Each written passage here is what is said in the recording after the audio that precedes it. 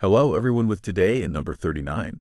This video we are going to see how we can put security access to the Facebook application, that is how to put a code so that we need to enter it before entering the Facebook application, and this way no one can enter one who knows the code access. Therefore, for this it is valid for both iPhone and Android, and first of all in the Messenger application on another device in a horizontal line at the top left, then we will click on the cultured wheel, and then we are going to give it some city and security. Once we are on this screen, the first option of the security part that is here is to put the access code to the Pegaso application, and iPhone is simply available to face.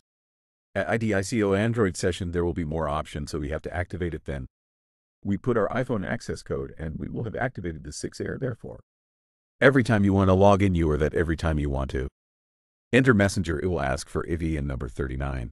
As Faceman everything, thanks for watching this video and see you in the next.